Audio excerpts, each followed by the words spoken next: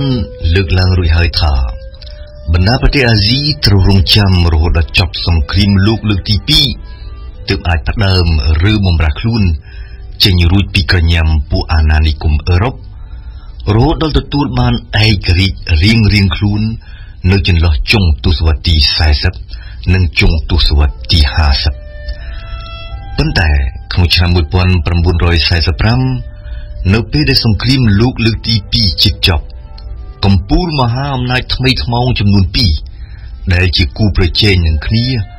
នោះគឺសហរដ្ឋអាមេរិកនិងសហភាពសូវៀតផ្ដើមប្រជុំមុខដាក់គ្នានៅអាស៊ីគឺជាការផ្ដើមឡើងនៃអ្វីដែលគេហៅថាសក្ការៈសង្គ្រាមក្តៅនិងសង្គ្រាមត្រជាក់នៅអាស៊ីបានន័យថាអាស៊ីដែលផ្ដើមរួចផុតពីក្រញាំអាណានិគមនិយមអឺរ៉ុបស្រាប់តែផ្ដើមคล้ายជាចំណីនៃចក្រពត្តិនិយមអាមេរិកនិងចក្រពត្តិនិយមសូវៀតមែនទេទៅទាំងអាមេរិកនិងទាំងរុស្ស៊ីដែលក្រោយមកคล้ายជាសហភាពសូវៀតមានវត្តមាននៅអាស៊ីជាយូរយារណាស់មកហើយជាស្ដែងដោយបានលើកឡើងរួចហើយថានៅឆ្នាំ1853ឧត្តមនាវីអាមេរិក Matthew Perry ជាមួយនាវាចម្បាំងជាច្រើនគ្រឿងនិងទំនើបបានចូលមកសម្លុតរដ្ឋាភិបាលជប៉ុនឲ្យបើកចំហប្រទេសនិងទីផ្សារដើម្បីធ្វើជំនួញជាមួយបរទេសពិសេសជាមួយអាមេរិកដោយឡែកក្រោយសង្គ្រាមជាមួយអេស្ប៉ាញនៅឆ្នាំ1898អាមេរិកបានក្រសោបយកហ្វីលីពីនដែលជាទឹកដីអាណានិគមរបស់អេស្ប៉ាញរាជរុស្ស៊ីវិញបានលាតសន្ធឹងវត្តមានរបស់ខ្លួនទៅអាស៊ីចាប់ពីពាក់កណ្ដាលសតវត្សទី17ប៉ុន្តែខុសផ្ទុយពីពួកមហាអំណាចអឺរ៉ុបដទៃដែលបានចូលមកអាស៊ីតាមផ្លូវសមុទ្រនិងតាមប៉ែកខាងត្បូងរុស្ស៊ីបានចូលមកតាមផ្លូវគោកនិងតាមប៉ែកខាងជើងដែលហេតុតែនៅពាក់កណ្ដាលសតវត្សទី19ចិនបាក់កម្លាំងទុនខ្សោយខ្លាំងរុស្ស៊ីបានក្រសោបយកទឹកដីដ៏ធំល្វឹងល្វើយនៃជ្រាំងខាងជើងនិងក្រោយមកទៀតជ្រាំងខាងត្បូងនៃមហាសមុទ្រប៉ាស៊ីហ្វិកក្រសោបយកទឹកដីនេះហើយដែលលាតសន្ធឹងដល់សមុទ្រជប៉ុនចក្រភពរុស្ស៊ីបានបង្កើតទីក្រុងកាបារ៉ូស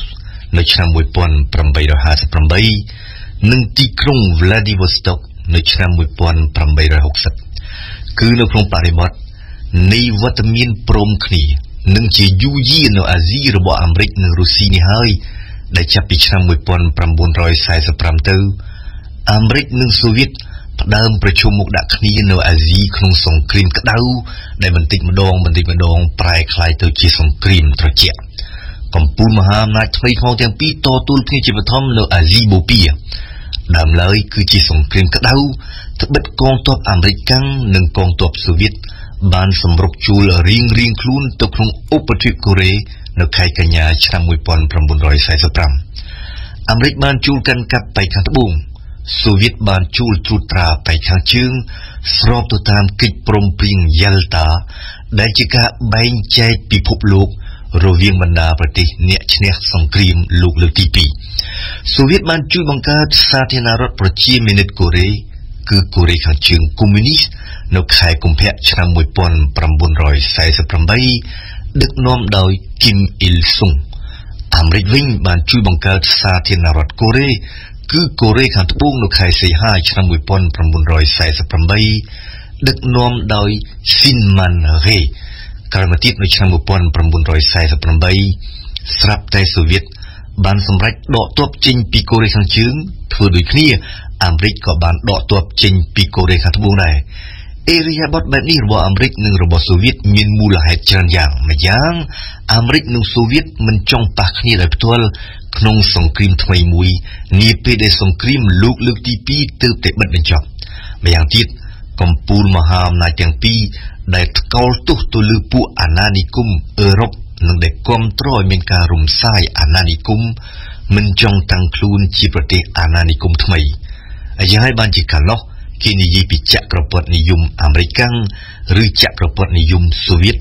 នៅត្រង់ថាកំពូលមហាអំណាចទាំងពីរមិនដាក់ការត្រួតត្រានយោបាយនិងរដ្ឋបាលផ្ទាល់ទេតែដាក់ត្រឹមការត្រួតត្រាបែបយោធាទៅលើប្រទេសរណបខ្លួនដោយឡែក អធិការរវាងអាមេរិកនិងសូវៀតជាអធិការមនោគមវិជ្ជាសូវៀតខិតខំពង្រីកឥទ្ធិពលកុម្មុយនីសរីឯអាមេរិកប្រឹងប្រែងខ្ទប់មនោគមវិជ្ជាមួយនេះកុំឲ្យសាយភាយពីពេញអាស៊ីតាមរយៈយុទ្ធសាស្ត្រដែលគេហៅថា containment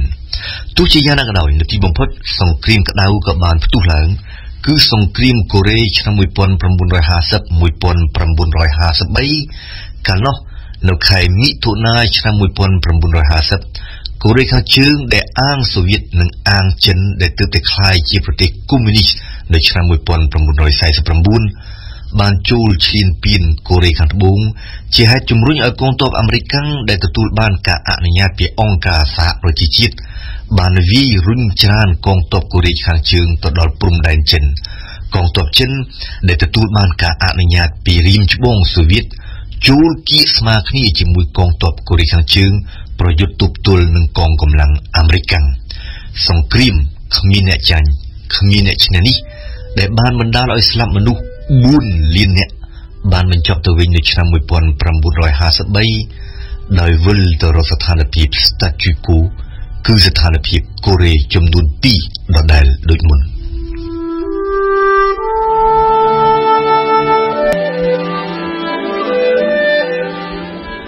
សង្គ្រាមកូរ៉េបានធ្វើឲ្យអាមេរិកនិងសូវៀតដែលជាមហាអំណាចនុយក្លេអ៊ែរយល់កាន់តែច្បាស់ថាពីពេលនេះតទៅពួកគេមិនអាចធ្វើសង្គ្រាមនឹងគ្នាដោយផ្ទាល់បានទេនោះហើយគឺជាអ្វីដែលគេហៅថាសង្គ្រាមត្រជាក់ពូលគឺស្ថានភាពមួយចម្លែកនៅត្រង់ថារវាងកំពូលមហាអំណាចទាំងពីរសង្គ្រាមក៏គ្មានសន្តិភាពក៏អត់គឺនៅក្នុងស្ថានភាពនៃសង្គ្រាមត្រជាក់នេះហើយដែលបន្តិចម្ដងជប៉ុនคล้ายទៅជាមូលដ្ឋានយោធាធំជាងគេបង្អស់របស់អាមេរិកនៅអាស៊ីនឹងទៅជាសម្ព័ន្ធមិត្តចាក់ទឹកមិនលិចរបស់អាមេរិកនៅអាស៊ីដំបូងនៅក្រោយសង្គ្រាមលោកលើកទី2ក្នុងឆ្នាំ1945អាមេរិកដែលជាប្រទេសឈ្នះសង្គ្រាមបានតម្រូវឲ្យជប៉ុនដែលជាប្រទេសចាញ់ទទួលយករដ្ឋធម្មនុញ្ញសន្តិនិយមមួយកាលនោះគោលដៅរបស់ទីក្រុង Washington គឺកាច់បំបាក់ធ្មង់នយោបាយនិងយោធារបស់ជប៉ុនមាត្រាទី9នៃរដ្ឋធម្មនុញ្ញថ្ងៃ3វិច្ឆិកា1946ចែងជាអាថាប្រជាជនជប៉ុនបោះបង់សង្គ្រាមចោលជាស្ថាពរដើម្បីសម្រេចគោលដៅនេះប្រទេសជាតិគ្មានសិទ្ធិបង្កើតកងទ័ពជើងគោកជើងទឹកនិងជើងអាកាសទេបានន័យថាជាគោលការណ៍ជប៉ុនคล้ายជាកន្ទឿនយោបាយនិងយោធាប៉ុន្តែតាមពិតទៅនៅទីបំផុតជប៉ុនមិនមែនជាប្រទេសកន្ទឿនយោបាយពិតប្រាកដដូចគេថានោះឡើយត្បិតអាមេរិកបន្តិចម្ដងបានសម្រេចចិត្តជួយកសាងស្ថាបនាជប៉ុនឡើងវិញយ៉ាងលឿនរហ័សមូលហេតុគឺមកពីសង្គ្រាមត្រជាក់មានលក្ខណៈក្តៅគគុកឡើងជាលំដាប់រវាងអាមេរិកនិងសូវៀតហើយគឺមកពីនៅឆ្នាំ1949សាធារណរដ្ឋប្រជាមានិតចិនបានចាប់បដិសន្ធិឡើងនិងបានคล้ายទៅជាមេកុម្មុយនីសនៅអាស៊ីព្រឹត្តិការណ៍ទាំងពីរនេះជំរុញអាមេរិកឲ្យផ្លាស់ប្ដូរគំនិតនៅចំពោះមុខជប៉ុនដែលទីក្រុង Washington ត្រូវតែយកមកធ្វើជាជំទល់យកមកធ្វើជាសម្ព័ន្ធមិត្តដើម្បីខ្ទប់ឥទ្ធិពលកុម្មុយនីសនៅអាស៊ីនៅក្នុងនេះនៅឆ្នាំ1950អាមេរិកក៏បានអនុញ្ញាតឲ្យរដ្ឋាភិបាលជប៉ុនបង្កើតឡើងនៅកងនគរបាលជាតិបំរុងមួយដែលក្រោយមកคล้ายទៅជាកងទ័ពស្វ័យការពារមិនតែប៉ុណ្ណោះនៅឆ្នាំ1951ទីក្រុង Washington និងទីក្រុង Tokyo ថែមទាំងបានចុះហត្ថលេខាលើកិច្ចព្រមព្រៀងសន្តិសុខមួយដែលដាក់ជប៉ុននៅក្រោមកិច្ចការពាររបស់អាមេរិកទៀតផងគឺនៅក្នុងបរិបទថ្មីនេះហើយដែលនៅឆ្នាំ1960អាមេរិកនិងជប៉ុនបានមូលមតិគ្នាកែប្រែកិច្ចព្រមព្រៀងសន្តិសុខឆ្នាំ1951ឲ្យទៅជាសន្ធិសញ្ញាសហប្រតិបត្តិការសន្តិសុខវិញបានន័យថាជប៉ុនបដូរលក្ខន្តិកៈពីប្រទេសមួយការពារដោយអាមេរិកមកជាប្រទេសដៃគូរបស់អាមេរិកវិញម្ដងនៅលើវិស័យសន្តិសុខម្ល៉េះហើយបានជាកងទ័ពស្វ័យការពាររបស់ជប៉ុនបានកើនចំនួនយ៉ាងលឿនរហ័សពី 75,000 នាក់នៅឆ្នាំ1950ទៅ 275,000 នាក់នៅឆ្នាំ1980នៅឆ្នាំ1996សន្ធិសញ្ញាសហប្រតិបត្តិការសន្តិសុខរវាងអាមេរិកនិងជប៉ុនត្រូវបានបន្តនិងក្រោយមក ត្រូវបានពង្រឹងថែមទៀតដោយសារតែកិច្ចព្រមព្រៀងយោធាមួយចំនួនផ្សេងនៅឆ្នាំ 1999 និងនៅឆ្នាំ 2005